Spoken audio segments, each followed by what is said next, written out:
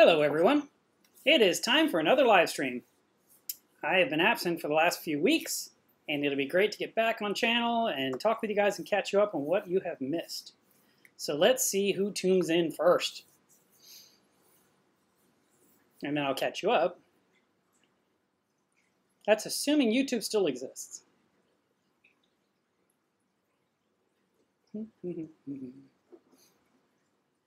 Hi Michael. How are you? Hey, Brockton. I am back. Hello, Pickle Boy. Yep. Surprise. Hi, Daniel. Joe, you're here. Hi, Tam. Tam, that'll be short for Tammy. Will garlic work? Someone's reading the title already. Smoking Reefers, Nick Walters, Mojave Lorax. Hello, hello, hello. Cliffy Poos. Useless Reefer, you still have to change your name. Hi, Mandy, Kurt, Andrew. Alrighty, so let me start to catch you guys up. Aw, am I pulling away from Than's live stream? I'm sorry, I didn't even know. I just set up everything, then I took a shower and got cleaned up for you guys, and boom, we're here for a live stream. So I'm so glad to see you guys here. We're going to get into our topic in a few minutes, so if you're new to this channel, new to the stream, I do a little thing, and then we go into the topic for about 45 minutes or so, and then we go into question and answer, where you can ask your questions, and I answer them live. And we've been doing that for a long time, and that's why the live streams are so long. They tend to be about 2 hours, maybe longer, and they usually happen on Saturday, well, almost always on Saturday at 2 p.m. Central Time. So that's kind of the business end of things. So I wanted to catch you up, so I'm going to start off with something sad. And some of you knew this was coming. So my mother died a few weeks ago. And when that happened, you know, my whole life kind of fell apart. And I knew it was coming. I'd mentioned previously that she was really sick. So I never talked about it publicly on social media because she didn't talk about it publicly. And I was respecting her privacy. And so once she died, I felt I could finally start talking about what had happened and what was going on. So I'm going to catch you guys up because a lot of people are asking, you know, how are you okay? Is everything all right? Are you hurting? You know, what they didn't know what was up. They didn't know if it was my neck or something else or being sick. Or COVID, you know, who knows. But no, what had happened was about 7 years ago, I guess, my mother got diagnosed with lung cancer. And she was very stoic about it, and she said, okay, well, I've had a good life, you know. And both her husband, my stepfather, and myself both were like, no, we want you around. And we basically encouraged her to fight it, which she did. She went through the chemo, she fought it all off, she did all the, you know, whatever you do for recovery. And then for 6 years, she has been cancer-free. And then early this year, she felt something wasn't right. So she went to the doctor, they did their stuff, and they said the cancer is back, and it's all over your body. And ironically, it was not in her lungs. And yet that's what they called it at the time of death. They call it lung cancer, even though there was nothing wrong with her lungs. Matter of fact, this is interesting in case you didn't know it. Always teaching you guys something. When she had this cancer, they had to do surgery because they cut out the cancer.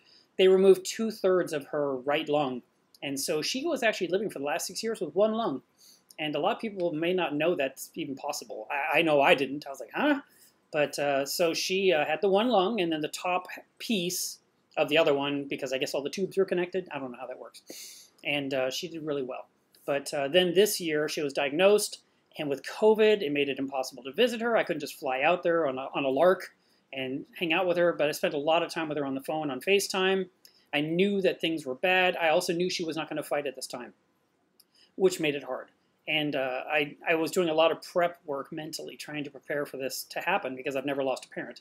And I was, you know, it was really hard, and we had some really frank conversations. We had some really nice conversations.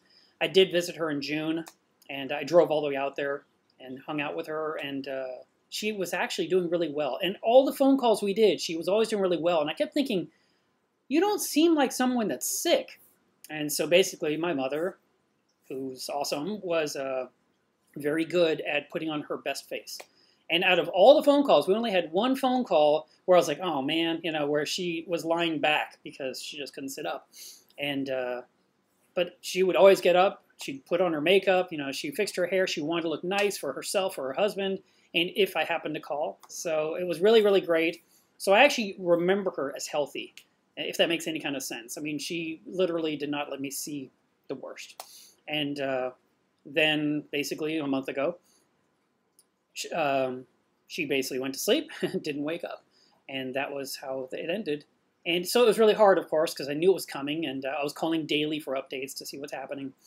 And then once that that initial shock wore off, I tried to get back to work, and I kept making mistakes. I mean, I know I've shipped out a couple of items that were not my normal standard, and I was disappointed, but at the same time I wanted to get the order out to the customer, and I was very annoyed at myself, and I was hoping they wouldn't be upset with me. You know, I mean, obviously it was something that was critical, I wouldn't have shipped, but it was these little tiny things that just bugged me. I was like, are you kidding me? And even yesterday I made another mistake. I'm having a real hard time with staying completely focused on my work like I normally would be, so I'm working slower. And so orders are going out, they're just going out slower, or they've been delayed, because after that happened, a few days later, I guess it was, Machina Phoenix Rising happened, which was a virtual Machina. I think I told all of you, or maybe I only told people on Facebook, but I told everyone, you need to attend it because it's online. It will never be cheaper. You can stay in your pajamas. You can enjoy the education. There was 9 speakers, a couple of workshops, some really cool, let's call them hangouts every evening that went till like 3 in the morning. And so for those 3 days, I was immersed in Machina. I kind of took my mind off of what had just happened, which was nice, and it allowed me to smile and interact with others. It was helpful. But then when that was over, now I missed Machina and the people and my mom. And at that point, it was like, it's time for me to get on the road, just do a road trip. So I drove to New York. And so that's why there was no live stream that weekend. You know, so Machina weekend I was unavailable, as you guys knew. And then the following weekend, I was on the road driving to New York, which is a long drive.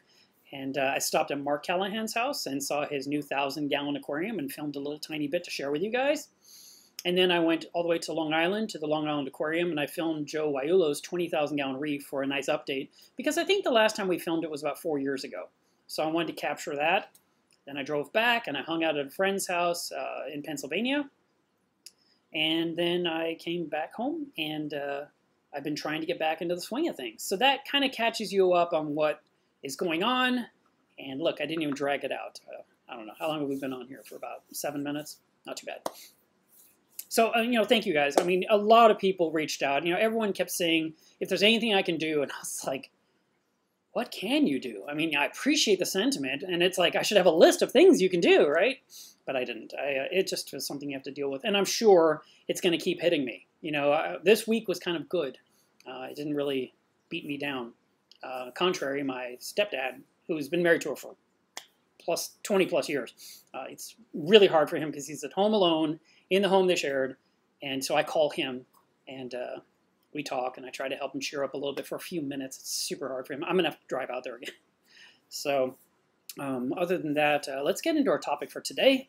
And I want to preface this with, I am not a fish disease guy. And I've told you guys that for years. And I had someone ask me ick questions, and I thought, oh, let me talk about ick. But it's not my strength. And I'm going to do my best with this information. I don't deal with ick in my own tanks. I pretty much never have. And I even had one person that was recently messaging me, and he said, well, what do you do about this? And I said, I don't know. And then I pointed him to Humblefish, because Humblefish is who I consider the expert to go to. You know, there's others, but that's the one I pick. And he said, why won't you just answer my questions? And I was like, because I don't have any answers. And he says, don't you have any fish? And I'm like, yes, I do. And he's like, well, and I was like, and they don't have ick. So I busted out a couple of books. So this one here I've talked about before. It is unavailable, which is super annoying because I promoted it on my channel here once because I thought everyone could buy the ebook, and it didn't happen. So this one here, Jay Hemdahl, I'll uncover the words so you can see his name. This is the author. He's actually working on a new book. So that is coming, and when that comes out, I will, of course, let you guys know because my hand keeps covering the words. This book covers a lot of information. I've read through it once, and I have a section in here marked off to talk about ick, and I did some highlighters and stuff, so we'll be going into that. And then I pulled out this book, written by my friend Bob Fenner, who died a few months ago, unfortunately. This is The Conscientious Marine Aquarist. This book is available online. It's available as softcover or hardcover. The volume 2 is the latest edition. You can definitely and should buy this, so you should do it. Not to support their family or something, because the knowledge in here is so excellent. This book here was printed in...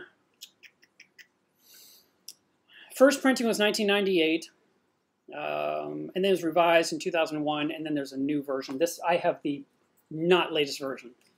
Bob even wrote in the, he autographed my book, which, I don't know if you can see, yeah, so he autographed it, and he promised me a new copy, and I never made him do it. So I found some information in here as well, and I want to talk about a couple of things I found on the web as well. And then we're going to go into Humblefish, because I told you that is the expert. That is who you go to. Quit asking me about ick. But today we're going to talk about not only ick, but we're going to talk about what to do when your tank has it, and some preventative measures as well that will help you avoid it, hopefully. And there's some really interesting snippets I'm going to read to you from these books, because they said it so well, I don't think I could say it as eloquently. So first of all, Cryptocaryon irritans is the ick we're talking about. That's marine ick. Marine being saltwater fish.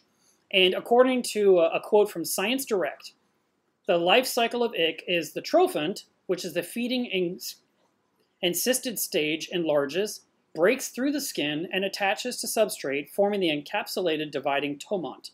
These tomonts undergo mitosis, forming hundreds of daughter tomites. The tomites develop into free-living theronts, which is the infective stage.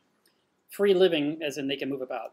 Theronts penetrate the skin and gill epithelium and enlarge, forming encysted trophants. Theronts survive for approximately 48 hours at water temperature of 75 to 79, which is around 24 Celsius. And a single trophant can produce up to 1,000 theronts. That's the problem. So I want to, first of all, read this first little introductory paragraph from Bob that I thought made a really good point. So, if you never believed your grandmother's old chestnut about prevention being the best medicine, you're almost guaranteed to appreciate its truth as you gain experience with marine fishes. The best home aquarists do not spend a great deal of time or energy fretting about or coping with disease, for the simple reason they have cut most problems off at the pass. Lackadaisical hobbyists, on the other hand, will find themselves coping with a constellation of symptoms, maladies, and plagues, ending up with a medicine chest of remedies and a sad tally of lost specimens. In short, disease is relatively rare in a well-kept marine tank, but it can be a never-ending problem for the uninformed or uncaring hobbyist. So I thought, man, that's such a good... See? I said I can't say it better. So in this book, this is I'm on page 149, chapter 1, under disease. And here's a picture of a fish with a huge... whatchamacallit, isopod. And the isopod is sucking the blood out of this poor fish. So this would be an excellent book for your collection. This is just one section of the entire volume. So he talked about some of the basics, and he also talked about prevention, preventative baths and dips. And then he talked about quarantine tanks, of course, so we're going to talk about some of that. But there's something else. I thought he had a whole list here that caught my eye. Yeah, okay. So what order should I go in? We're going to tackle this book, and then we're going to tackle the next book.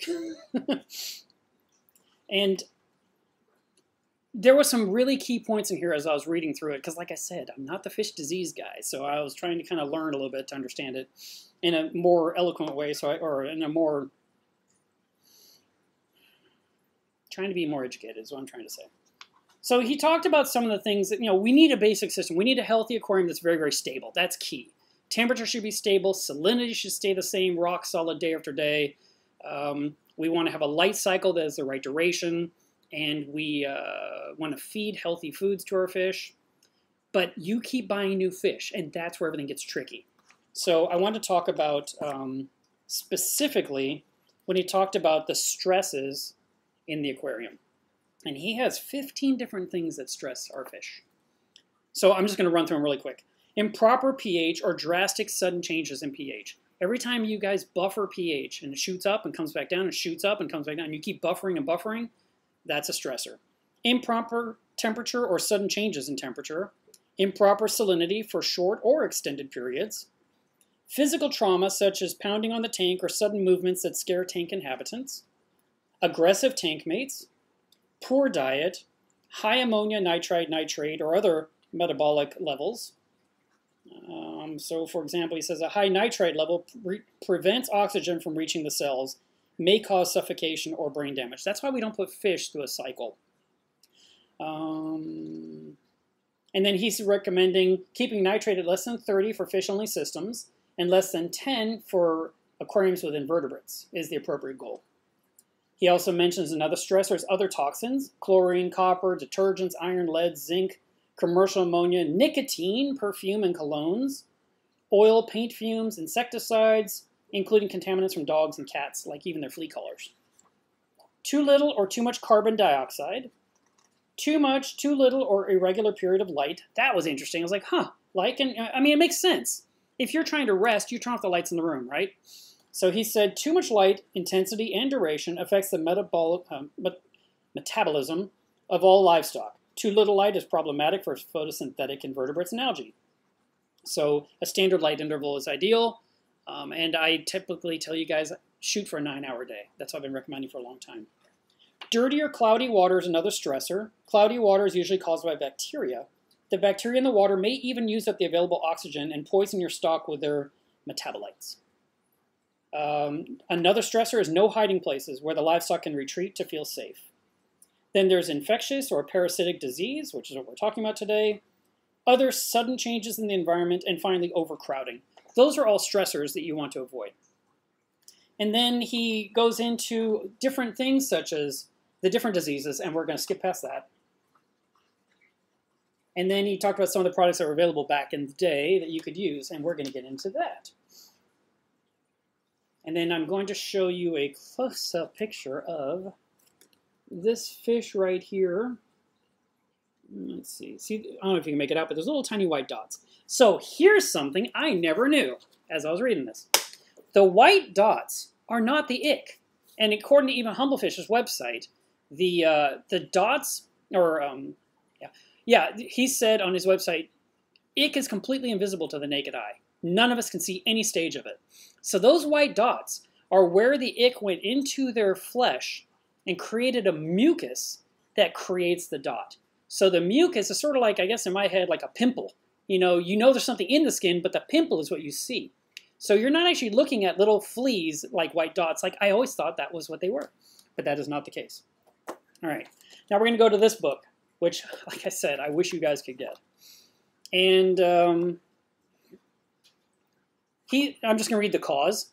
So Cryptocaryon irritans, better known as saltwater ick or marine white spot disease, is a very common ciliate protozoan that every marine aquarist encounters at some point, and is probably the second most common reason people leave the hobby, the first being unexplained fish loss. Capable of killing fish in 14 to 21 days, C. irritans, which is Cryptocaryon irritans, causes the needless loss of many aquarium fish each year due to delays in starting treatment and or choosing the wrong medication. Handled properly in a timely manner, ick should never cause fish loss. By the way, that reminds me, there was something else in Bob's thing I wanted to read you guys. It was very interesting. So he talked about the handling of the fish before we ever get them. For example, the typical damselfish may pass through as many as 7 sets of hands between Fiji and your home aquarium. The collector, buyer, exporter, importer, jobber, retailer, and consumer. Each handles the fish as little as possible, but you can imagine the stress related to netting, shipping, and changes in water quality, typically compounded by no feeding for days or even weeks. So you see, that's a real thing. And people say, well, you don't have a lot of fish disease in your tank. Mark, you're not running hospital tanks. You're not running quarantine. You're not doing all this stuff. I'm not buying a lot of fish. I have had some of these fish for, well, 2 of them are 16 years old. 2 of them are at least 7 years old. The skunk clones, I guess, are about 5 years old. I mean, I put in all my fish and I'm done. And years ago, my father said, it's like you just have corals and you grow, and you decorate the tank with a few fish. And I'm like, yeah, that's exactly right. I decorate it with a few fish I like. A lot of times, if we have a lot of fish, it can cause problems. It can cause pollution, which makes the corals not grow. It can be overcrowded. It can be aggressive. So it's best to choose your best choices and limit them. And, less is more in our reef tanks because of the limited water in the filtration, which is something Jay talked about here. Um, okay, this is what Jay said. The life cycle takes about 6 days at tropical temperatures. This could result in one parasite. I was like, what? One parasite becoming 15 million in 3 weeks. Because not all tomites are successful in finding a host fish, the parasite typically increases at a rate of about 10 times per week. And then he talked about something called propagule, I think I'm saying that right, pressure. So propagule pressure simply refers to the number of tomites present. If the propagule pressure is low, there are relatively few tomites present, and the chances of them landing on a suitable host are very low. Thus, the infection does not reach the exponential growth phase. And then he had a thing here that I thought was interesting. It said, although it's not scientifically proven, it appears that fish that have survived a Cryptocaryon infection develop some resistance and are less likely to develop the disease in the future. But on the other hand, a fish that is in poor overall health or has suffered an environmental stress may have a lower resistance and be more likely to develop the disease. Let's see what my next point was. Here's one. The life cycle under symptoms. The life cycle of the parasite is in sync. This is a whole thing where it goes stage, stage, stage, stage. So there's a free floating stage, and there is a where they settle, and where they split and make more of themselves, and then they get back into the water column. And we're going to talk about that and some of the cures. But this is something that I thought was good for a lot of you. It said, talked about the parasites being in sync because, like I said, there's a specific cycle, a 4-point wheel. That is, they tend to drop off and form tomonts at the same time, giving aquarists the false hope that the fish have cured themselves, quote unquote, or worse yet, that an incorrect treatment is actually working. Typically 4 to 6 days later, many more white spots suddenly reappear on the fish. Then the parasites begin to become out of sync with one another, and the fish begins to carry the white spots, trophons, continually, with their numbers increasing. So the trophons may not even come off the fish. They may stay on the fish instead of going down to the substrate to release the tomonts. I think I said right. It's all these words we never use in English. Some of the symptoms, I mean, you already know about the white dots, but it could be rapid breathing, cloudy eye, pale color, tattered fins. They could even create or coalesce into patches of so much white on the fish. And yet they still say, even for an advanced aquarist, sometimes it's hard to identify what we're looking at. And that's why they always say you have to get a gill sample, and you have to look at it under a microscope. And so he has a picture of a cell under the microscope. But then he talks about some of the solutions that you could use, and copper is probably the #1 use that people turn to. And then the second most popular one has been hyposalinity, which is less harsh on the fish, but it takes a lot longer, and it's very specific. So he said with copper, you would want to use ionic copper at 0.20 milligrams per liter for 14 days. But it's hard for us to get that. And so it said here, hobbyist, and he also mentions that hobbyist copper test kits are difficult to read. So public aquarists use a device, and the public aquarists, like public aquariums, use a device called a spectrophotometer? I think I'm saying that right. Photometer? That gives a much more accurate test result. But due to we not having access to that equipment, many hobbyists use something called chelated copper cures. They have a wider margin of error and often do not require testing as they are an add-at-once type of treatment. However, they are a bit slower to cure the fish and may not act quickly enough if the infection is in an advanced state. He also mentioned hyposalinity, and he was saying in here that it doesn't work very well for hobbyists only because the effort involved in keeping your tank at 1.009. If you get your fish into a hospital tank and then you bring the salinity all the way down to 1.009, you have to keep it at that number every single day for 21 days in a row. And if one day it goes up to 1.010, you have to restart the clock, which means another 3-week wait. So it's critical you stay at 1.009, which means you have to check your salinity constantly. And I highly recommend you hook up an auto top-off to maintain the exact water volume, because that way the salinity can't shift on you, just like your aquarium stays at the same number. So that's really important. And then as you're doing your water changes, that salinity has to match, because you have to do a daily water change with a hospital tank to keep ammonia off the gills of the fish. Also, another thing I did not know. The biggest risk with using hyposalinity treatment is that another protozoan, Uronema, thrives in low salinity water and is much more difficult to treat than Cryptocaryon.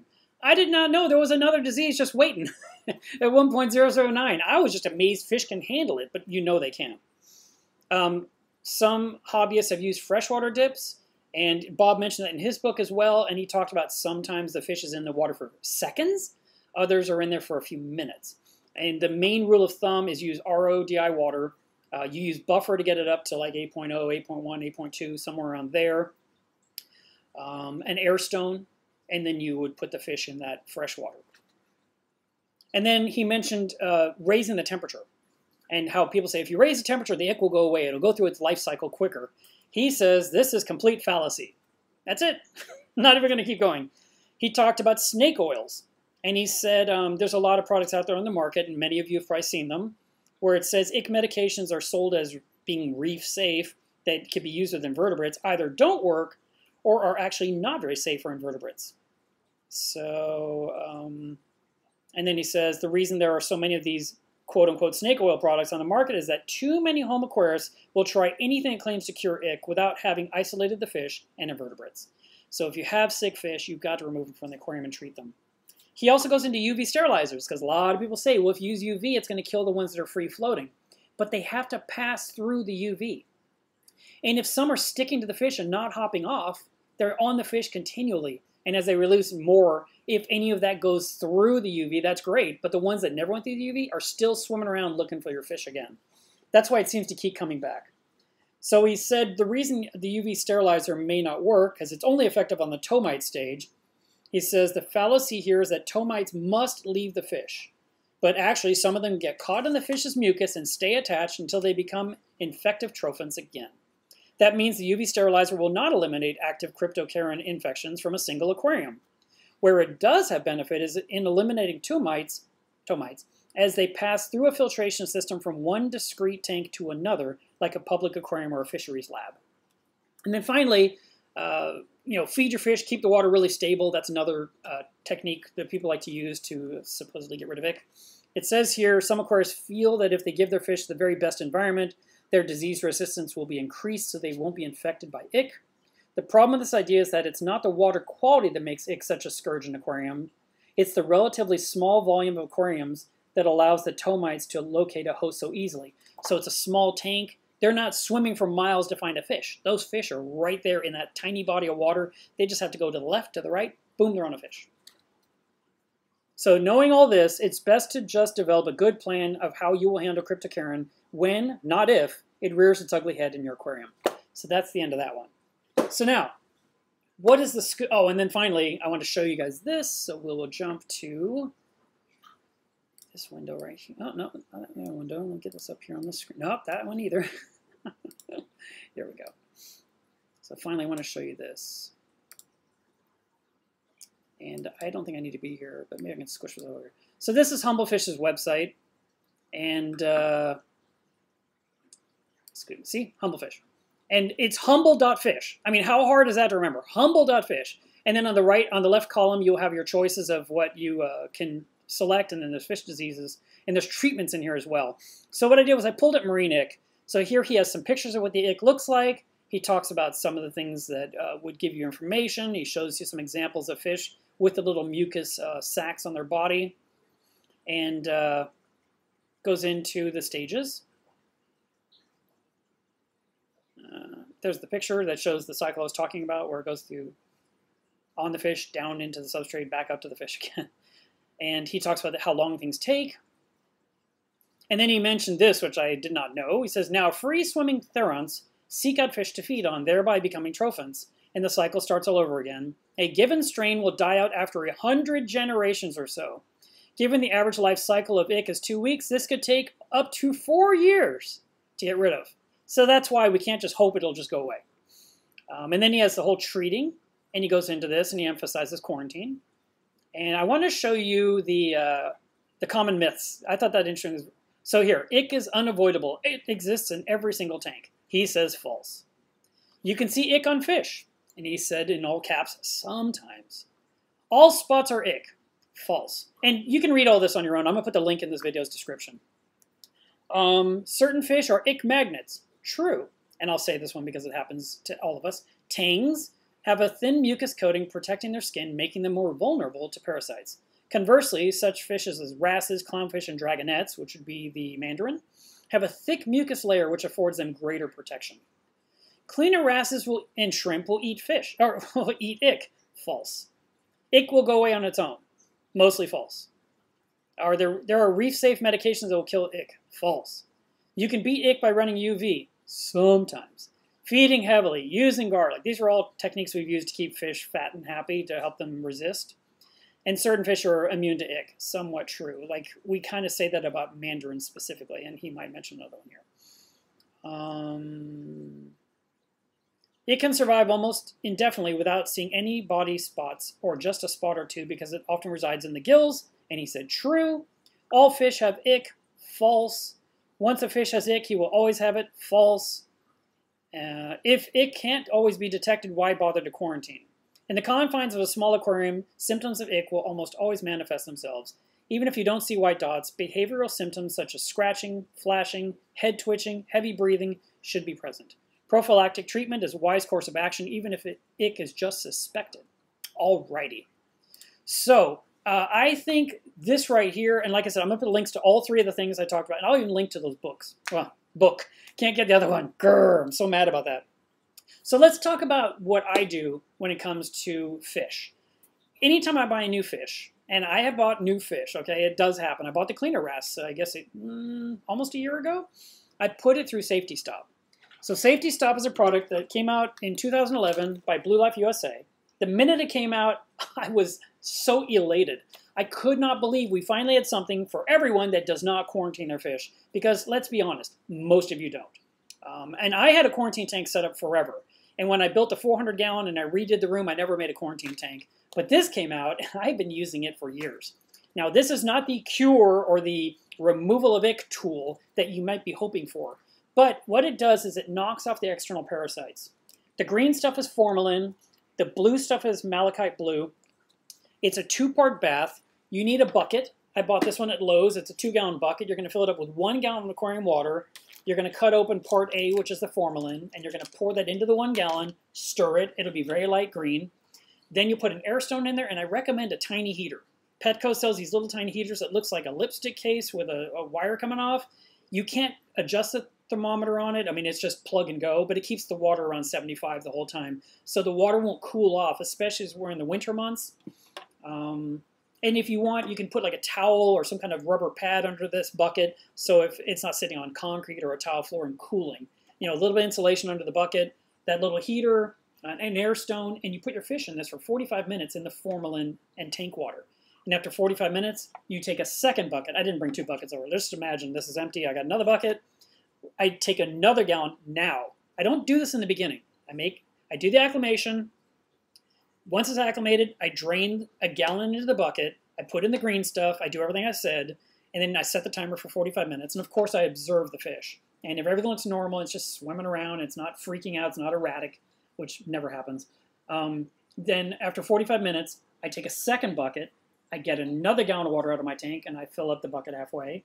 And I put in the blue part, which is the methylene blue. And that water will be very, very blue. And methylene blue is a great tool against ick. And you put in the air stone, but methylene blue actually adds air to the water. So air stone's not critical, but I always do it. It's just a habit. And I move the heater over. And then the fish goes through that for 45 minutes. And now it's ready to go into, ideally, a quarantine tank. But if you're not going to do that, the next thing I would recommend is a Peacemaker, which is the acrylic box I sell. So I do sell this on my website. These are $5 a packet. They're good for several hours. You can put many fish through it over a 5-hour period. You know, let's say you had a bunch of different fish. If you have big fish, you can use multiple packages in a bigger bucket with more water volume. So like if you had a 5-gallon bucket and you're going to put 3 gallons of tank water, use 3 packets. And you would make the 3-gallon solution, put the big fish in there, and make them go through the bath. It says specifically on here, do not put an ick-infested fish, like you see it covered, in this and expect some miracle. I think it'll kill your fish. I mean, I've never asked, but it says it, so I just believe that must be true. I wouldn't try that. But, you know, if you just got some new fish on the fish store and you have no idea of their health, putting them through this is the least you could do, other than just put the fish in your tank and hope it all works out, which is crazy, and I don't recommend that. What I would love for you guys to do, I really do think you should have a quarantine tank. And yeah, I'm not setting you the best example, but I've found that Safety Stop works great for me, and that's why I've used it, and I buy fish so sporadically. But if you set up a quarantine tank and you buy your brand new fish and you acclimate it, I would put it through Safety Stop, okay? That's what I would push. And that basically means when you get the fish in the door of your home, it's going to be about 2 hours till you get it into the quarantine tank. And now that's in that tank, which is just a simple tank, like a 10-gallon or a 20-gallon with a hang-on back filter, thermometer, ammonia guard. Top-off would be nice. And then you, of course, have to do water changes.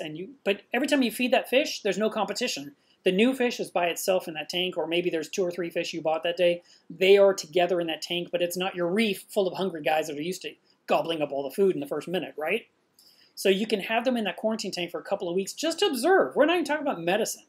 Just observing it. And if the fish looks completely healthy after 14, 21 days, you should feel much more comfortable to move it into your tank. Now, the reason this whole topic even came up is I got a message from someone on Facebook asking me about ick and how they were dealing with it and what to do, and that they were scared to buy tangs because they just didn't want to take a chance. And so this is the other part of the story. If your tank already has had ick in it or seems to have ick present, every time you add new fish, it doesn't even matter. You're not going to get more ick, so to speak. If the ick's there, the ick is there. It's going to hit your fish. So the best case scenario is to remove all the fish from your aquarium and leave it fallow. Fallow means fishless. And you're going to leave it fishless for, humble fish is 72 days. For some reason, my brain said 60 days, but the longer the better. You could even go 90 days. But you have no fish in your aquarium for the full period, let's say 72 days, or 76. There's nothing wrong with that. Go with that full period, just set a mark on the calendar or a reminder on your phone. No fish the whole time. You still feed the tank a few times a week to feed the corals, feed the invertebrates, feed the bacteria. But it's fishless, and that way if there's any kind of ick present in the house, in the tank, in their house, then it will die off because it has no host. It can't feed on it, and it will die away. So now the aquarium, the reef tank, is ick-free. All the fish that you took out, you should have put through something, whether it's the copper or the hyposalinity.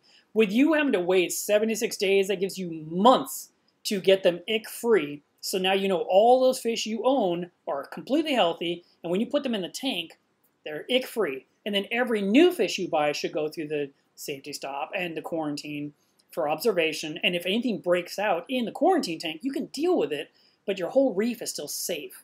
And that's what you want to do. You don't want to take the chance. This is kind of, I don't know, in this world everyone gets offended by everything right now, but I used to say this, and it's just how I felt. I said, I don't want to put AIDS in my tank. I didn't want to take a chance with something new. Everything was healthy, and so I would not risk it with something new that could possibly bring in a disease. And I'm not trying to be offensive. I'm just explaining how I think. So I want to be very cautious, and when I buy something new, I study it really hard at the fish store, and then I do the Safety Stop. And then I go from Safety Stop to the Peacemaker. So why is the Peacemaker so important? A brand new fish, like Bob's book said, went through 7 hands till you finally got it, right? It's super stressed. It's barely eaten. God knows what it's picked up on the way at any of those stops before it got to your house, right? It could have picked up 3 different diseases. It could have picked up none. We don't know. But now you've got this, let's call it emaciated, or at least at the most very hungry fish that may or may not have something going on with it. And you just handled it. You acclimated it. You used a net. The fish store used a net. It's super stressed. And that stress hormone, they're releasing it into the water column.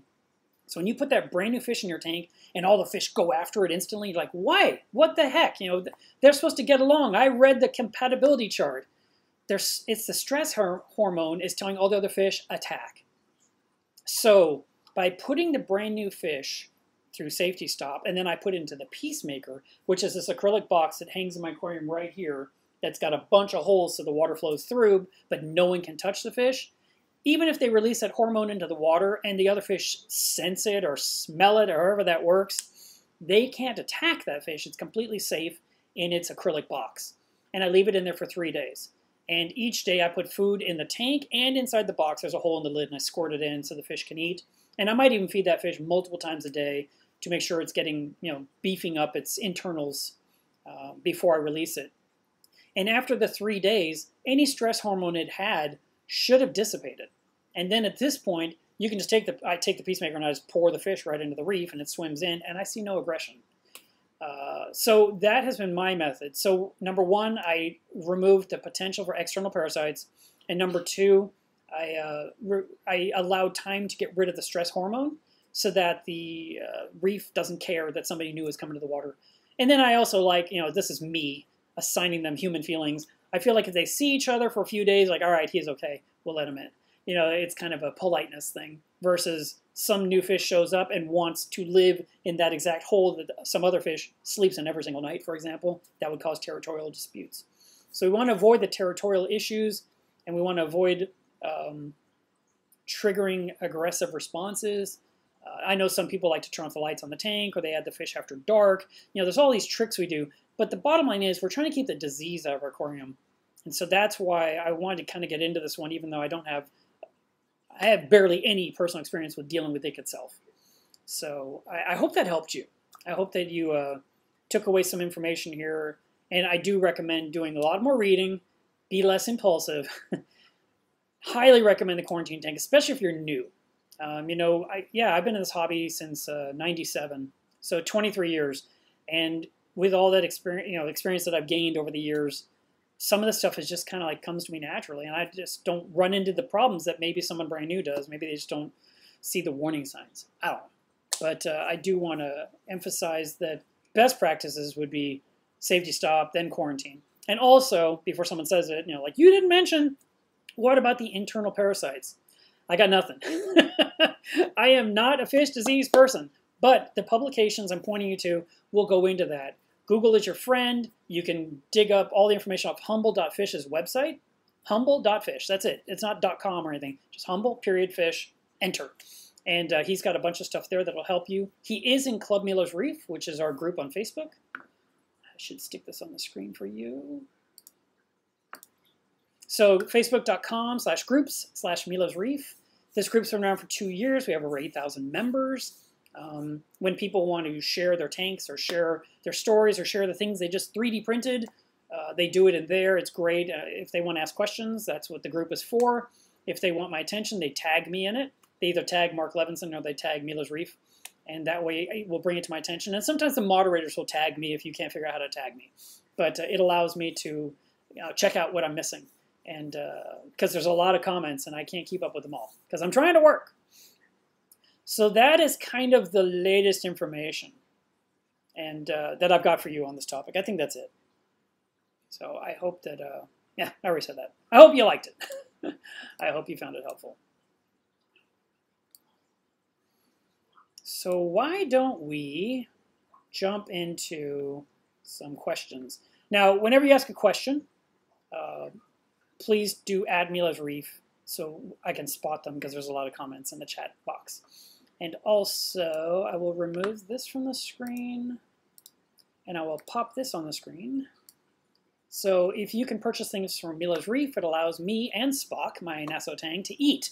And I appreciate the business you guys throw me. I realize you have a lot of options out there on the web, and there's places where you can get stuff shipped to you overnight. And I know there's places where you, I don't know, no sales tax, whatever it is that saves you money, and you guys still choose to shop from Milo's Reef. I really appreciate it. This is my only form of income, not YouTube. My only form of income is that business. And so I promote it online through social media. So I use Instagram and I use Facebook. And of course, my website itself, which is loaded with information. So if you ever have questions, you go to the website, you go to the search box, and you type in what you're looking for. It'll find any blog, article, critter ID, whatever it is that you've asked about, and it'll find you whatever it is inside there. The search engine's great on my website and gives you plenty to read, lots of eye candy. I love pictures. And the new version of the website is still in production, but I feel like it's going to happen maybe later this month. So we'll see what happens when it comes out. I hope you guys like the new look. It should be even nicer. One of the biggest things about the website in the first place was that it had to become mobile friendly, because now officially over 50% of people going to the website are on a cell phone or a tablet rather than a desktop computer. Do you guys even know what a desktop computer is? So we need to make sure that the technology works. I'm hoping to add some cool payment features. PayPal is my portal. That doesn't mean you have to log into PayPal. You just do your thing and you pay with credit card, debit card, gift card, or PayPal. And it handles the transactions. I just have one thing that handles it. But I'm looking into adding Apple Pay, Google Pay. I mean, if I can do things that make it easier for you, the checkout process, I'll do it. Just a matter of, does it work? So that, and then finally, shipping. I want to talk about shipping because this offends people all the time. The website always charges a lot in shipping. It charges you FedEx ground, and the FedEx rate is really high. It went up with COVID, and it's been pretty vicious. So a lot of packages that you guys order something really small, like for example this, does not need to go in a box that costs $18 to ship. So I will put it in something smaller, like a padded envelope, and send it for a few dollars and refund you the difference in shipping. I am not trying to take advantage of anyone with shipping, and pretty much, seems like almost every order that goes out, there's a refund. So if it's a bigger item like an RODI system or a sump or a top-off container, yeah, shipping is shipping, and it won't budge an inch. But there's a lot of things that you guys are buying that I can reduce the price. And I don't know how much, I don't know the number that the website's collected because I did all these refunds, but I can tell you I've paid over $10,000 in shipping this year. $10,000! I was like, what? So that's a lot. All right, let me go to some questions.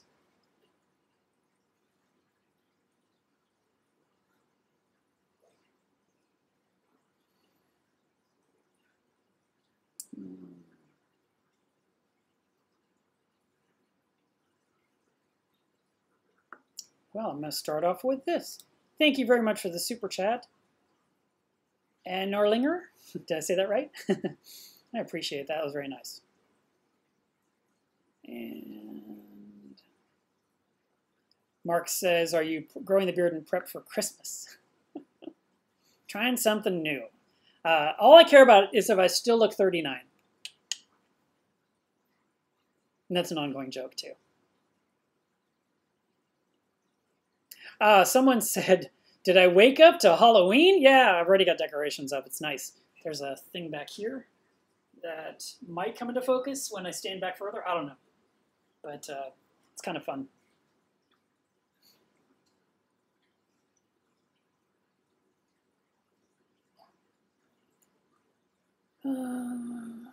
All right, let's try this one. I don't know. I don't even know what my thoughts are yet. Let me just read it out loud. What is your opinion on fish YouTubers? Channels that constantly impulse buy fresh saltwater fish, reptiles, mammals, etc., only for views. 2 channels, for example, or these 2 I've never heard of. My opinion on channels that are trying to promote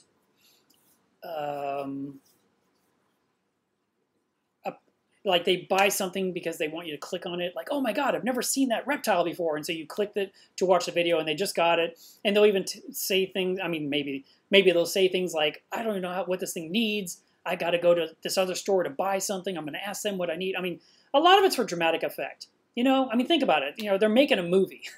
They're making a TikTok. They're making, an Instagram movie, whatever those things are called. And for me, it's always been about education. My whole website is about education. And yes, I sell things. But initially, when you went to the website, you couldn't even find the things I sold. It was so well hidden. And, I'd link people directly to what they were trying to buy. But my closest friend says, Mark, this is what you do for a living. It has to be on the front page. You have to tell people to buy things. I'm like, oh, I hate it. So anyway, I'm always about education more than spending money. And even when people reach out to me and ask me questions, I will ask them questions back. Like, have you considered this, this, and this before you spend $1? So I don't feel like throwing money at everything is the right solution. Now, back to your question about shock value YouTube channels, that's not good. I don't like that. And sometimes we do get something impulsively. Sometimes it just happens, it's an opportunity and you haven't seen such and such in so long, you've really wanted one, and you've always thought about it, and you've done some research, 6 years ago, and you don't remember what you learned, but you're thinking, oh man, I've always wanted, let's just say coral beauty. I don't know, I'm just picking a random fish. And you're like, I want to get one. I think I remember that one's okay in a reef tank. And so you end up buying it and you come home and then you go to Club Mueller's Reef. What does a coral beauty need? I bought this today. It's not the best approach, and we do want you to read and use Google and get some information in your head. But no, I don't think a channel should be about buying something to get views. And just like, I'm pretty picky about how people use social media. Like, for example, when people come onto my YouTube channel, and they have supposedly watched a video, which I don't know that they actually watched. Then they'll put a comment, hey, check out my channel. That bothers me. I didn't go to their channel and put a link to my channel in their comments. That's a personal pet peeve of mine. I'm sure 90% of you think, who cares? But it bugs me. It's like, go promote yourself on your own social media. That's what I did. How do you think I grew my channel? I went out into the world and told people about it and asked them to tune in. But I didn't go onto other people's channels and other people's pages and tell them. I always kept it within my own circle. My circle has just grown organically. And now we're 62,000 strong here on YouTube. It's pretty cool. Let's see. Now, if the person, I want to go back to that question. If the person buys some livestock and then they continue to do videos about that livestock and you hear it get named, they show you the habitat, they show it how it molted or how it's growing or how they've decorated the habitat, and it becomes a family member of the channel, I have no problem with that because now they've adopted it. But if they are getting this and then next week they get something totally different and then 3 weeks from now they drain the tank, or 5 weeks from now the tank crashed again, that kind of stuff, oof, not a fan of any of that. Let's see.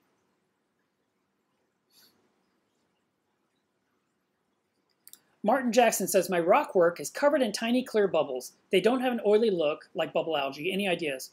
What you can do in a situation like that, it might be because it's new rock work, you can take a turkey baster and you can blow off the rock to knock the bubbles off. It could be that you have a power head that is occasionally cavitating or maybe sucking air from the surface and then blowing the bubbles, and the bubbles are sticking to the rock. And that's okay. That's not harmful. It's not going to make bubble algae if you're worried about that. It's just something that the tank does usually in the early months, but you shouldn't see it long term. And like I said, you can knock it off. You can fan your hand back and forth. You can take a tiny toothbrush to a spot. You can take a power head, which is my favorite approach, especially with a bigger aquarium, and plug it to an extension cord, and you can just walk around your tank and just blow everything off. And it'll also kick off the detritus and keep the rock nice and clean and knock those bubbles loose. And if you have to do that a few times a week initially, or once or twice a week for the first few weeks, that's fine. It's not like it's a thing you'll be doing for the rest of your life. So it's just a weird temporary thing that happens.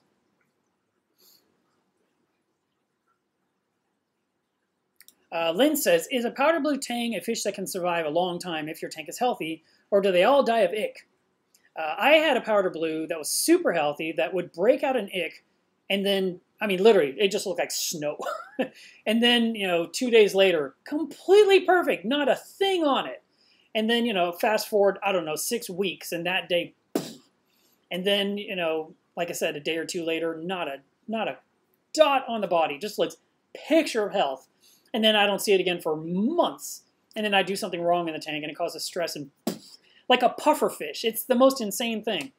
I never had to treat that powder blue, and I had it for 5 years. The reason I lost that fish was not due to ick.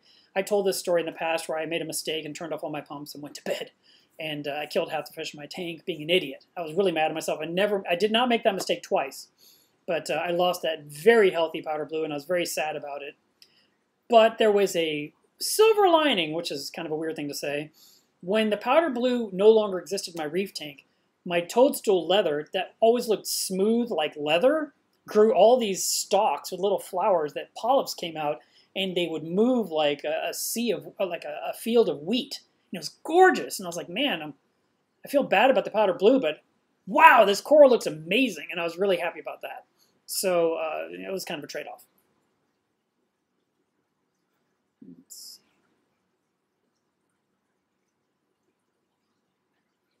Rose says, I need to buy reverse osmosis systems. You only need one. And I do sell them on my website.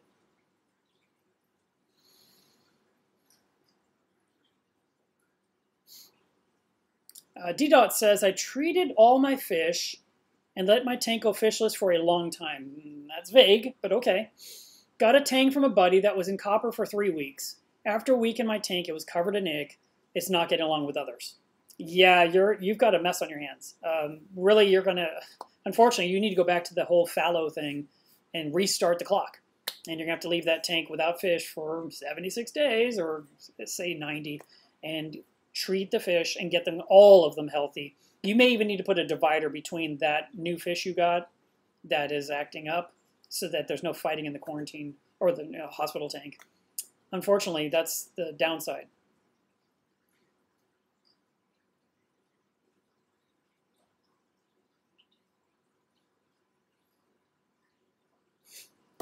I'm going to put this on the screen because it's funny. I hope everything's okay. I missed the last 2 weeks not watching it. Had to actually speak to my wife. That is great. Arlo asked, what is the link? Humble Fish document. Humble.fish. Enter in your browser. It's all you got to do, and then you'll find everything.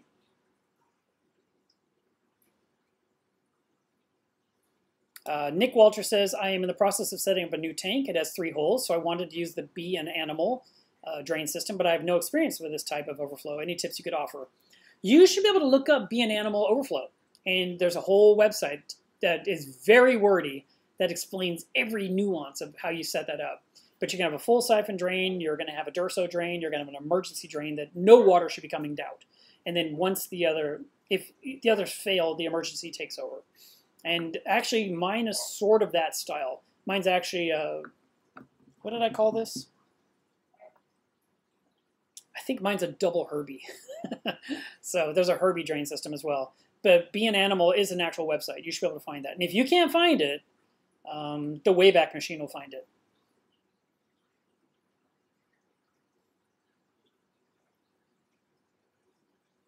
Mark Waller says, what is your opinion about light shock? I've been watching Mark Callahan's videos where he's talking about not having your tank in a room where you'll be turning the lights on at night. That's an interesting thought, and I kind of actually handle that with my own tank. I like to have the lights on, and then when the lights are off, basically I like to have the room dark. And, the TV will put some light in the room, and finally the TV turns off and the room is dark.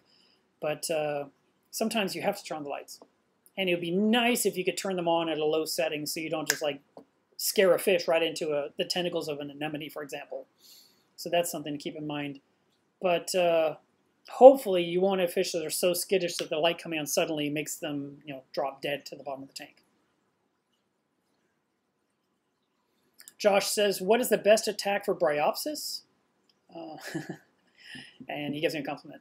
I would say that Flux RX is probably going to be your best bet. It's a product, I'm trying to think what the medicine is. Someone will put it in the chat. But I sell it in 3 different sizes. So you've got it for the smaller tanks, the bigger tank, and then tank my size. And it's a treatment that's about 21 days, and it will just make it all die off. There are other methods that are very manual, hands-on, and it involves, pulling off as much as you can, adding lettuce nudibranchs, squirting magnesium on it, trying to drip peroxide on things. I mean, it's a whole ordeal. But the Flux RX seems to be a real hit. And then a lot of people swear by Vibrant, but I don't know that Vibrant is a Bryopsis killer, but Flux RX definitely is. So I would point you to that. Don says, does a bubble tip anemone know the overall size of the tank it is in? I have 5 of them at the same time, or the same type, and 2 are smaller than the other 2 in the main tank. I don't think they sense a size of aquarium necessarily. And I have seen, like, for example, I was running a temporary 215-gallon reef tank in my fish room when the 400 leaked. And I had this giant rose anemone. And it was amazing. It was so big, and I kept thinking, wow, is it ever going to split? And it was super crazy tall, and I just happened to have the pumps off. I think I was feeding sun corals. And it just looked like fireworks raining down. It was the most beautiful, and so I took a picture. And it wasn't 3 days later, it ripped itself in half. So I don't think they know their tank size. And I don't, just because you have tanks all tied to the same system, that doesn't have any bearing. It all comes down to lighting and flow, how they react in your tank. I've visited some hobbyists where they have the bubble tip like tight down in the rock work and beautiful bubbles. I have a picture of that in my hallway here. And then I have others like mine. They're just tentacles flowing around everywhere, like a long tentacle anemone. But no, I don't think they know their tank size. Reef and Dive says, how do you feel about reef medications like Polyblab Medic? I haven't used it. I learned about it and immediately forgot what I learned. So I don't have any opinion on it at all.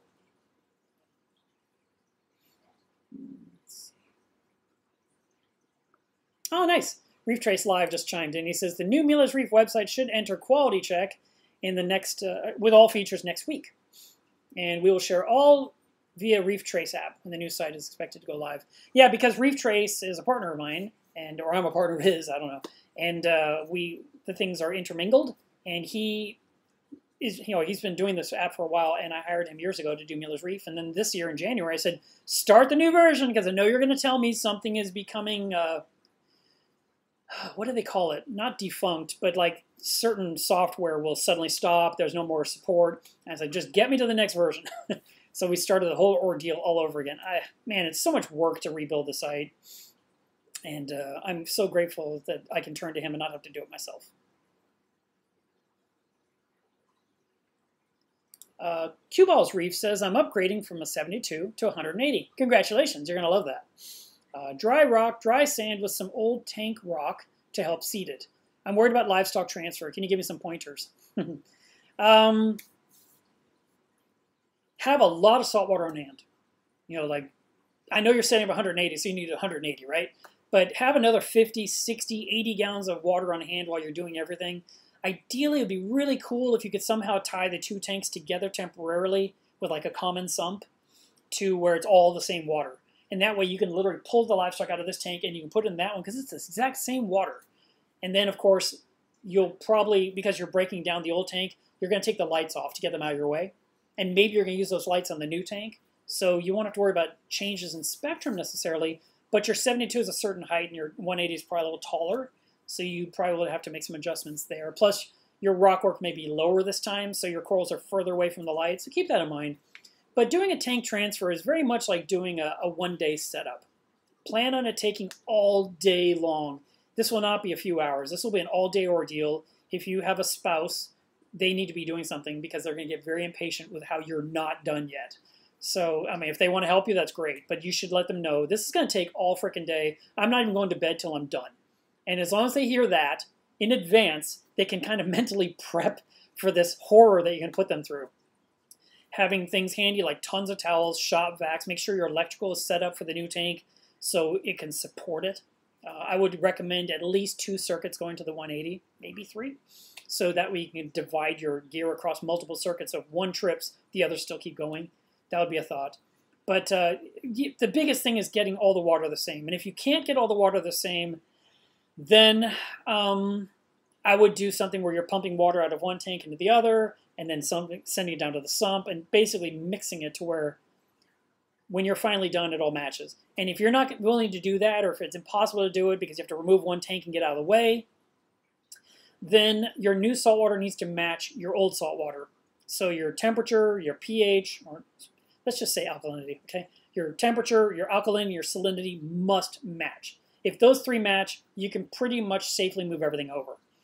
The rock that you're going to move from the old tank to the new tank to help seed that dry rock, the old rock may have sponge on it. So I would highly recommend when you drain some water out of the old tank into, let's say, a trash can, and you take the rock out and you put it into that trash can, put it in that trash can and shake the heck out of it to get all the detritus out. And then if you see sponge, submerge it immediately. And that way when you, again, shake it off really good before you put it in the new tank, if the sponge is exposed to air for a duration, which could be as little as 15 minutes, it could start dying. And then you put this nice, pretty rock out of your old tank into the new system with dying sponge, you're actually adding ammonia to the water. We don't want that to happen. So I'm a big fan of keep your live rock submerged underwater 99% of the time, and then you go ahead and send it into the new system for seed. I hope that helps.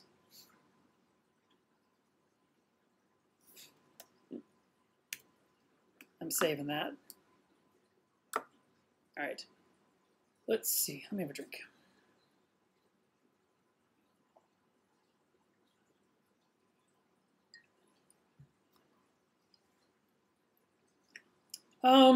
Yashiv asks a very specific question that requires me to do some quick conversions. So let me open up a calculator.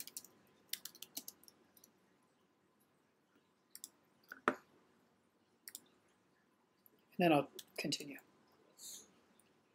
62 by 20 by 20. Okay, so it's not a big tank. Matter of fact,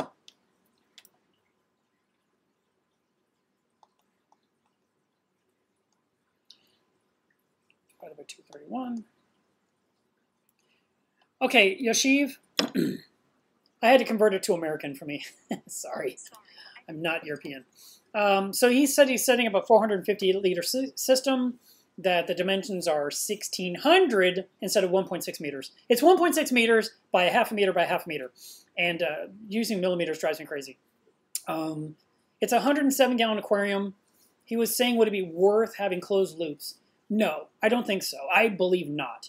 We have these really nice pumps like the Gyre, the Vortec, and there's other brands out there. Oh, the Nero. I really like the Nero pumps. And you could definitely put a Nero 5 or 2 of them and have a lot of flow in the tank with a little small footprint the size of a hockey puck. And you'll be very happy. With 107 gallons, that's not a big tank.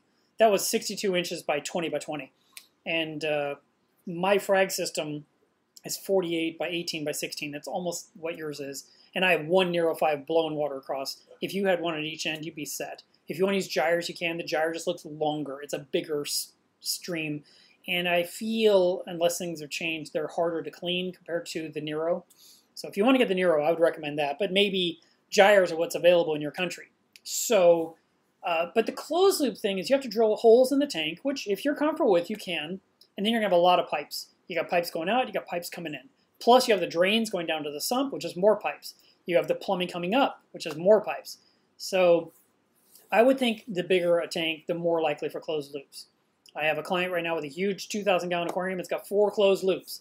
And the plumber working on it said, oh, there's no room for all these pipes. So keep that in mind. You know, it depends how much you're into doing plumbing. But I would, for me, I think the trade, I mean, think about this. The closed loop has all these holes. Each one is a potential that can leak, with pipes going down to a pump that could leak. These are potentials. I mean, they're not going to, but they could. Also, when the pump fails, you have to remove it. So you have to have valves you can close, which is adding to the cost of doing the plumbing.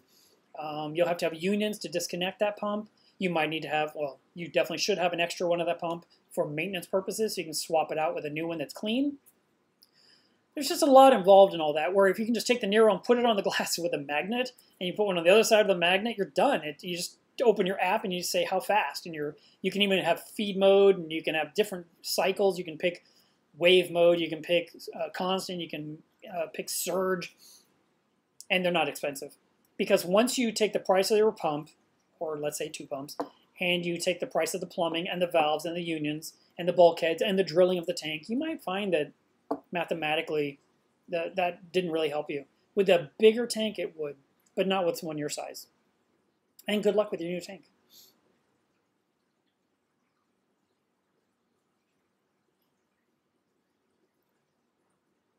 Heron says, if setting up a quarantine tank, it needs to be 12 feet away from the display tank, according to Humblefish. Thank you for saying that. I didn't see that.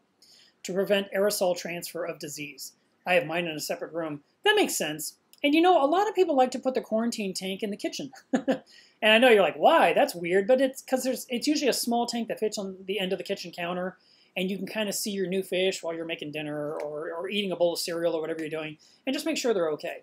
A lot of times, the aquarium, like mine behind me, is against the wall, and there's nowhere to put this quarantine. So it does end up in a different room or on a countertop or on an end table or something. But that's interesting about the 12 feet. I mean, it makes sense. And then, of course, the other part, I mean, if you're really being cautious, you want to make sure that all your implements that you use on the quarantine tank never get used on the main tank. That includes nets, thermometers, refractometer. Everything has to be isolated. So it seems like you have to buy 2 of everything. So people are like, oh, I don't want to do all that. Now, of course, you can go through a lot of processes to really sterilize and clean things, but you need to stay on top of it. And it's so easy to just grab something. Even if it's like a sponge and you grab the wrong sponge. Like I would say a quarantine tank needs a blue sponge and the reef tank needs a green sponge. So you never take the quarantine sponge that may have ick on it and go clean your reef and mess up, you know? So keep that in mind too. Thank you very much, Heron, for mentioning that.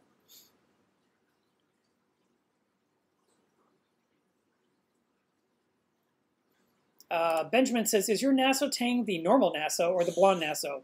It's hard to tell with the difference because of the blue light. So Spock, I always thought was a blonde Nasso. Turns out I'm wrong. The blonde Nasso has a yellow streak on the top, and mine does not. So she would be Naso literatus, like you said, and not the Naso elegans. Hillbilly Reefer says, I've been told that scraping hydroids off my rock may adversely affect my fish. Any thoughts on this? Well, I mean, you know, when we scrape anything off and it goes in the water column and blows around, it has the potential to do something. And so if you were scraping off hydroids, like literally scraping and letting them fly off in the flow, yeah, they could sting things that they touch. They could sting corals, they could sting fish, they could sting some kind of invertebrate. For me, when I had hydroids, I peeled them off. You know, I ripped them off. And then, you know, I might scrape off the tubes at the bottom. But I'm not a fan of brushing. I never have been. I always felt like you're just spreading the problem elsewhere. I also, whenever I'm dealing with a potential problem in the tank, I like to stop all the flow in the tank and work in that area. And whatever I'm doing will just fall to the bottom like gravity. I can just bring it together as a pile, and I can siphon it out and then resume flow. So you might consider that when you're working in your tank. But I mean, I don't know that it's going to hurt your fish, but is there a possibility? Yeah, I guess it's potentially possible.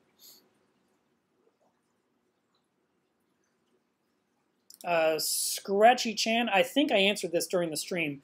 He said, what about a tank that has ick and everyone recovers from it and it seems to show no signs of ick? Is it still in the system? Probably still is.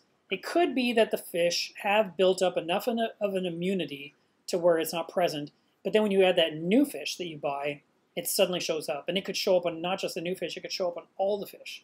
And I would think part of the reason, this is just me guessing, is that the new fish is a stressor, the stress hormone I talked about, and it gets released into the column, and all the fish are agitated, and then they're all stressed. And so suddenly you see ick is present. So, you know, it is possible to eliminate it, but you'd have to do all the stuff I mentioned in the beginning.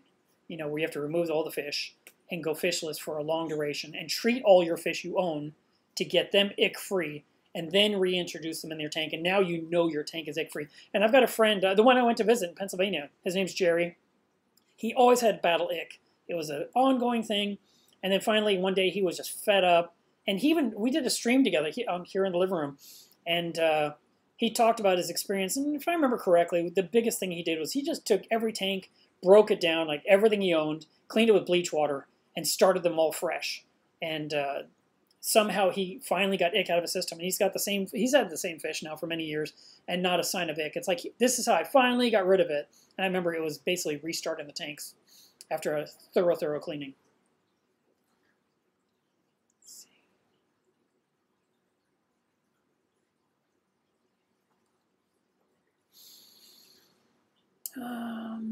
Josh says, what organics in the water could cause the skimmer to rise on the water level and skim poorly? Well, you know what? A lot of times our foods affect the protein skimmer temporarily. Foods like PE mysis are very oily, so anything with oil could affect your skimmer. I feel what you're saying is that your bubbles are collapsing rather than foaming over and making the skimmer overflow, because you said it causes the water level to rise, but skim poorly. So I'm thinking of less bubbles. So there's something in the water column that's affecting it. A lot of times the things we put in makes the skimmer kind of turn into a little volcano and overflows, makes a giant mess, and we can't seem to control the skimmer. But I would look at things that are making it collapse, which could probably be your food. It could be food in the auto feeder, it could be the frozen food, it could be the flake food, pellet food, some kind of a food that sticks to the glass like mastic. Also, there's other products out there that can affect a protein skimmer. And then, of course, barometric pressure is the #1 cancellation of all protein skimmers. When weather happens outside, your skimmer will be affected.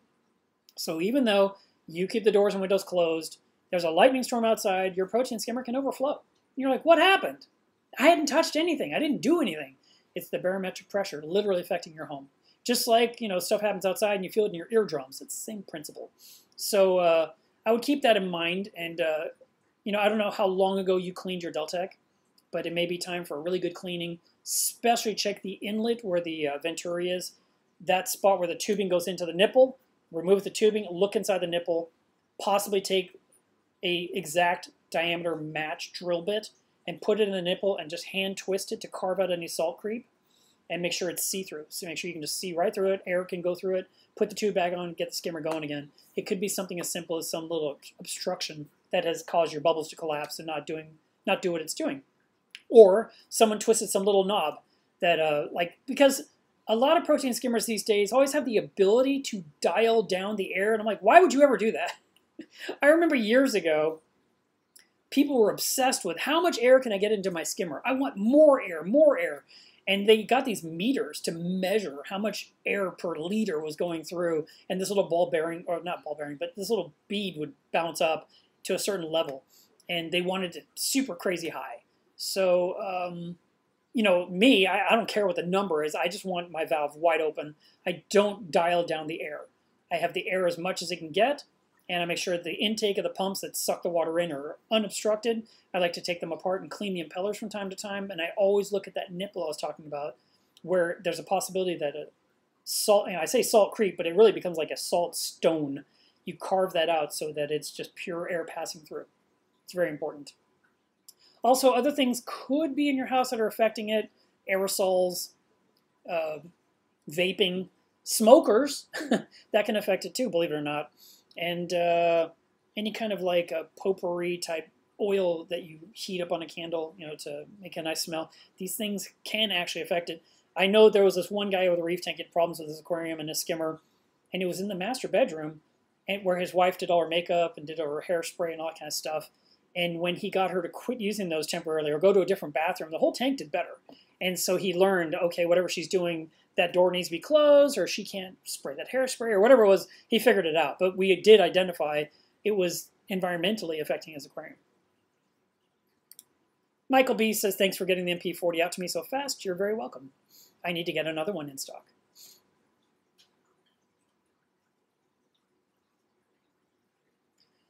Justin says, I have 3 anemones. One is a rose bubble tip, one's a green bubble tip, and one's a riteri.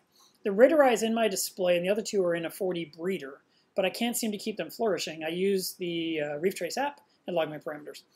And then he says, I mainly feed them and have 104. Oh, that par is really low. That's really, really low. 140 par is super low. You're going to want more. Lower the light, increase intensity, but 140 is super low. That's barely enough. That could be part of your problem. Now, you mentioned they're in separate tanks, but you didn't say they're in the same sump, like it's all shared water like mine. But increased par, good flow, those are important. You can feed them a little bit. But if they are sharing the same water column through a common sump, it could be a riteri is chemically disagreeing with the bubble tips. Because ideally you want all one flavor. Now, you know, one species of anemones in your system. I kind of got away with the sea bay in here and all the bubble tips in the cube. Just got lucky. But when I had them all together in one cube, the sea bay was shrinking away. It was going to die.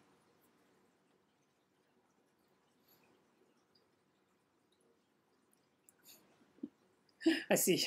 Yeah, she says, sorry to make you do math on the weekend.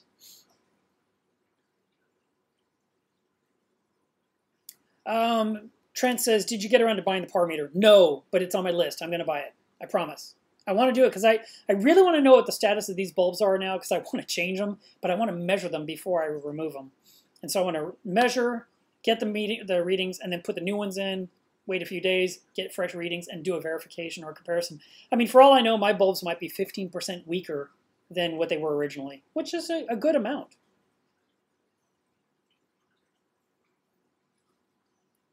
Andrew is here from England, and he says he has a yellow tank that has developed some brown blotches. Do I have any ideas? Yes. Go to humble.fish and hit enter. Go in your browser, type humble.fish, enter. Just hit it. There's no .com or .net or .tv. It's just humble.fish. Go there and see what he says. He has a forum on his website. He has articles on his website you can read, and hopefully you'll find an answer. Arlo says, how many gallons per hour flow do you recommend for a fish-only tank that I just got? It's 11 feet long? Holy cow. Wow. That's amazing. I don't know. A lot. Oh, I don't know. 5,000 gallons an hour? I don't know. Huge. I'm just trying to think what kind of pump I would use on that, you know? Minimum 2,000 gallons an hour, for sure. But you could probably go up to 5 because it's such a long tank. Congrats. Wow. 11 feet. Mine is 7. What fish did you get? That's amazing. Trent says, I picked up 4 leather corals and I dipped and put them in the tank. Should I run carbon while the leathers settle? I don't think you need to, unless this is a very small tank and these are very large leathers. But as the leathers get bigger, carbon is going to be more and more important for your aquarium.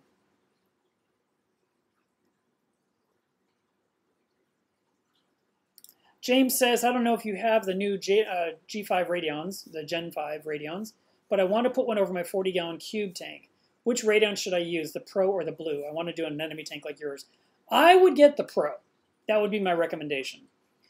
I just feel like the Pro gives you some daylight to where you can have the nice white light through part of the day, and then you can switch into the blue hues. If you get the Blue, you're going to be in blue forever. You'll never get to get any daylight, and that's why I recommend the Pro.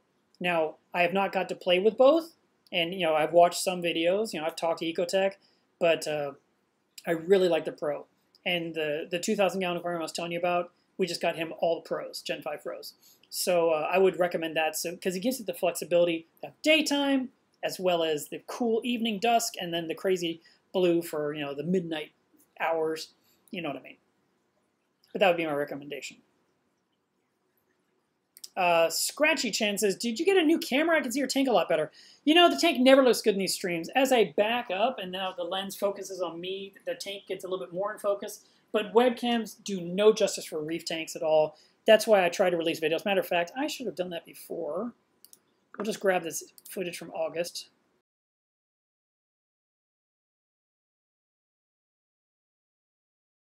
Turn my microphone back on. And let's see if I can figure out my picture-in-picture thing again. So I'll swap it. There we go. So now you can actually see the reef tank. This was shot last month. It hasn't changed much. Matter of fact, something I can tell you guys, I'll put myself here. I've seen a lot of nice new growth on the acros. Man, it's so exciting. It's super healthy. I did buy something recently. I bought an arrow crab at Petco. I was there and I went back 2 days later and bought it. I put it, I went through acclimation. I put it in the tank.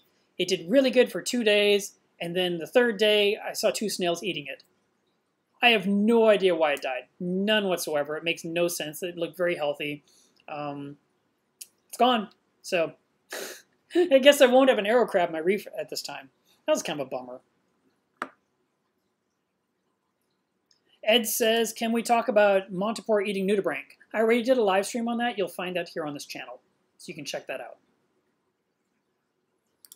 Sean says, any recommendations on how to remove Palithoa safely that are spreading my reef tank? Stop the flow, wear gloves, wear eye protection, peel them off, put them in a bag, throw them in the trash. Wash your hands, wash your face, run some carbon. That's about it. Don't lick them. Don't scratch your face. Don't put your fingers in your mouth. That's it. Do not use brushes. Don't use pressure washing. Don't submerge them in acid. Don't do all the crazy over-the-top stuff. Don't get a propane torch and try to burn them off the rock. All that stuff aerosolizes it, which is the thing we're trying to avoid. Tam says, skimmer vibrations are driving me nuts. I disassembled and cleaned it and there's no change. Does noise and vibrations bother fish? Debating shutting it off. Oh, we don't want to shut off your skimmer. So you didn't say what kind of skimmer it was. Like, is it in a sump? Is it hanging on the tank? But you can get anti-vibration pads that you can put under the skimmer to stop that. You can put it under the pump if that's where it's. You got to find what is making the sound and then solve it. You can isolate it, and then you will have a nice quiet tank again.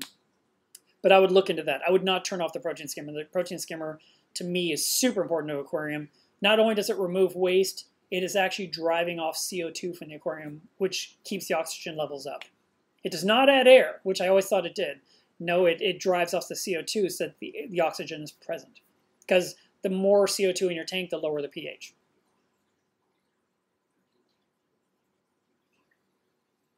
Oh man, Tim says, do you know of a particular place to get Bergia nudibranchs? I don't, and I haven't. But there's a few other people that have. Reef Dudes just did a video about them maybe 2.5 months ago, and he did some really cool time lapse of them devouring Aptasia. I would ask him where he got his. I know he's in Canada, but he might know the source off the top of his head. I have not tried to get them. From time to time, I kind of want to just for fun, but I haven't done it. So I don't have any advice.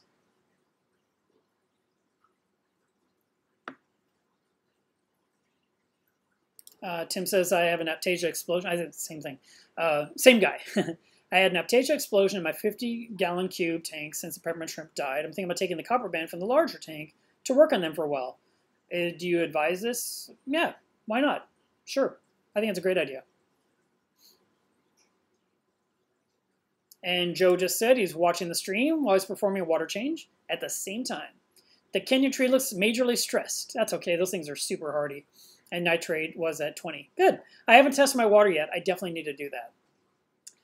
And then Paul gave me a super chat. Thank you very much for that. Appreciate it. And he says, try the Senai as a par meter because it works. I would, I basically want to get the new par meter from Apogee. I've had their last 2 meters. I want to get their latest one.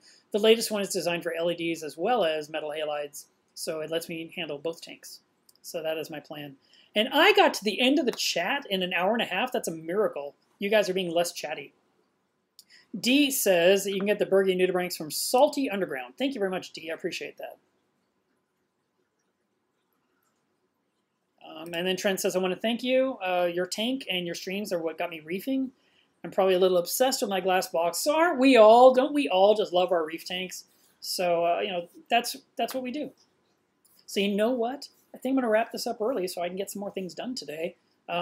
Today is water test Saturday. I hope you have been good the last couple Saturdays and not slacking off since I wasn't here to remind you. We test our water every Saturday. We want to make sure that all our parameters are good, that all the corals and fish can remain healthy. So you use all your test kits like you're supposed to. Don't be lazy. And I also always recommend that you clean your protein skimmer's cup and the neck to make sure that it's skimming efficiently. And since so many of you do dosing, I always recommend you test your dosers with a little feed button to make sure liquid is coming out, that the tubing doesn't need to be, you know, like crunched between your fingers to break up any coagulation. That's probably the wrong term. But it does. It solidifies, and then nothing comes out, and you're no longer dosing. Also, a quick life hack I've reminded you guys about several times. If you're dosing into an area of your sump, or even an area of your tank where the flow is not good, all the stuff just congeals as it goes to the bottom. It does not mix into the water column like you would think. And so you keep adding more and more of the product because the numbers aren't coming up. It's smart. It's very smart to put a little tiny power head underneath the area pointing straight up where the dosers are dripping in. So as it hits the water, it mixes and sends it off into the system. And if you put that little tiny power head under that area and just plug it in, it uses like, what, 3 watts of power, and just leave it running 24/7. It'll be there anytime your doser turns on, day or night, and constantly help mix it into the system. And you'll dose less product into your tank, which means the additives will last longer. So be sure you're doing that. Kevin says if you're a local person to Dallas-Fort Worth, I do have one more piece of news. If you're local, you can get them from Robert's Reef, which is one of our local fish stores. I'm wearing the Machna shirt for next year's Machna. And the reason I got it was because of the whale shark. I was like, whale shark? Sold. So I have yet another Machna shirt. And then I do have this one more newsy thing to tell you guys, because my life is never the same. I'm never stagnant. I'm like a shark, always on the move. I am the president of DFW Mass again. So now I am working with the new board of directors. We're going to be working on a virtual set of meetings this year because of COVID. But I used to be the club president for something like 6 years, a long time ago. And I stepped up and said, I'll do it again because I wanted to help the club. So not only are you talking to a YouTuber and a guy that sells aquarium supplies, I'm running a club again. So, and it's a group thing, but someone had to be in charge. So I said, I'll do it. So I'm doing it. Let's see. Paul says, any tips on reducing nitrate? Have you been following my channel for like the last 2 years? The biggest solution is a ginormous water change. 50% water change will cut your nitrates in half. And I talked about that not too long ago. All right. Oh, well, I have to do this. Thank you very much, Malcolm, for the super chat. I appreciate it. I'm going to say goodbye. I hope you guys have a great weekend. Do all the things we talked about. Don't get ick into your tank. And if you have it, solve it so that all your new fish are nice and healthy. And good luck with your tanks. And if you have questions or anything, you can reach out to me. Once this video gets on YouTube, I will put in all the links in the video's description so that you can chase down the factoids and get some more knowledge in your heads. And I look forward to seeing you guys in a week. Bye.